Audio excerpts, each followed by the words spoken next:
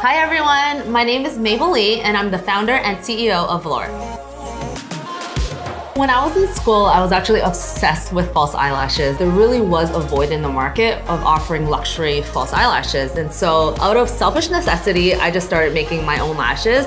And it was really important for me to create a lash that felt and looked like my natural lashes. And for me, lashes was like my lipstick. I wore it every day, and I really believed that we wanted to change the world when it came to false eyelashes and that you can truly live in them. What makes Velour very innovative is all our lashes are actually 100% handmade. Each individual hair that you see on our lashes is placed by hand. When I created the line, it was really important that it didn't feel and look like drugstore lashes, but it was also performing like a luxury lash. With one pair of our lashes, you can reuse them about 25 times.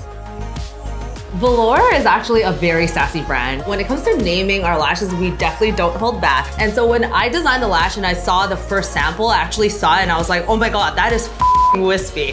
And that really is how we got the name.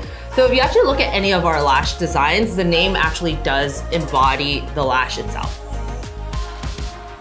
I think Velour lashes is for anyone. I really did create this line so that it really was all-encompassing. You really can wear them to work, to a brunch, or to a special night out.